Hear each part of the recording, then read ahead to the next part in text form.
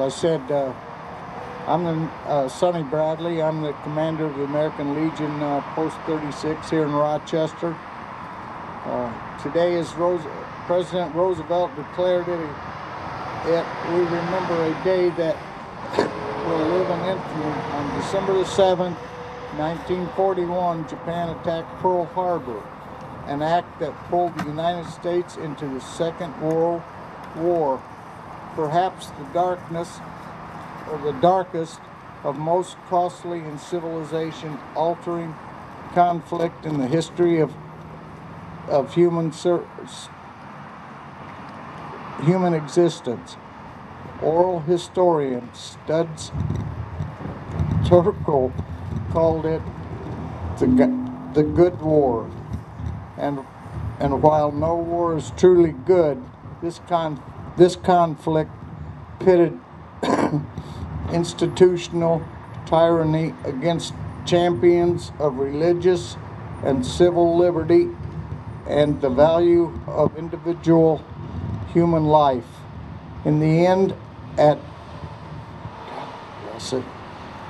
unimaginable cost, freedom prevailed. Today we're remembering those who paid this price to secure a victory for hope and virtue. We offer this prayer of thanks for the strength of resolve. Now I'll turn it over to our chaplain. Thank you, Sonny. Let us pray. Dear God, not everything that happens in your world reflects your goodness and grace. You have given us freedom to choose. And with that freedom, sometimes we choose to do evil. Today, we remember a time of great evil in our world. We remember Pearl Harbor. We also remember those who stood their ground against that great evil. Those who fought here at home and on the battlefronts to ensure that evil would not prevail. We thank you that in the hour of need, you gave our men and women the strength and resolve to stand at whatever cost. May those brave souls who still remain here with us feel today your hand of favor and strength. In their last years here on earth, give them renewed hope and an awareness of our gratitude for their bravery and sacrifice. May we never forget them, and may you honor them according to the grace you gave in those days and according to their response to that grace then and now. In the name of Jesus, amen. Turn it over to the mayor.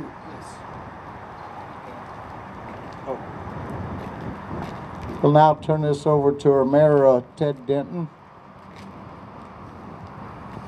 Good morning. First of all, I want to thank you for having me here today. It's a great privilege. Like former Mayor Smiley, I was not alive during Pearl Harbor, but both of our fathers were around during that period of time. Many of you weren't alive, but your fathers and mothers were alive during that period of time.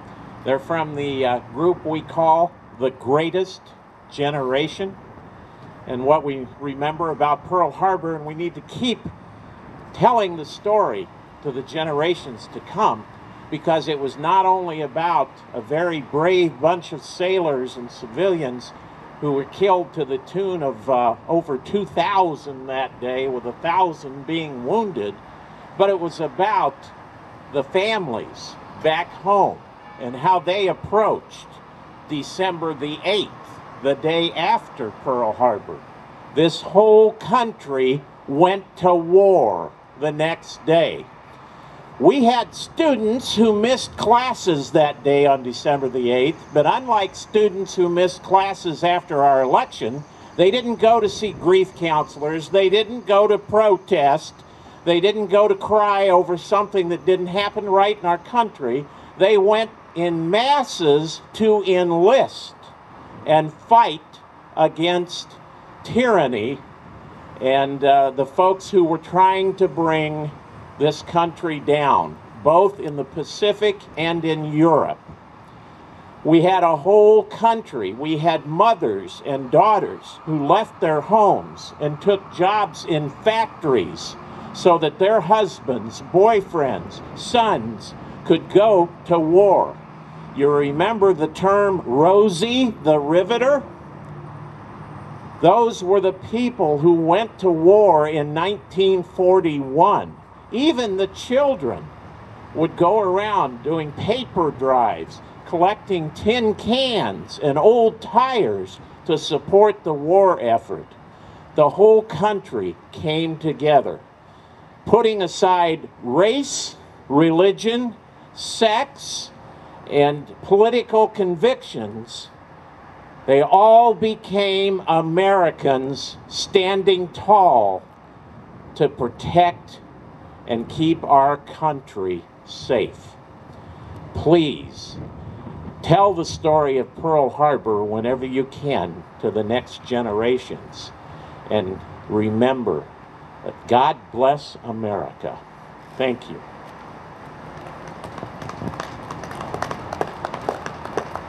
Now turn this over to John Liebarger.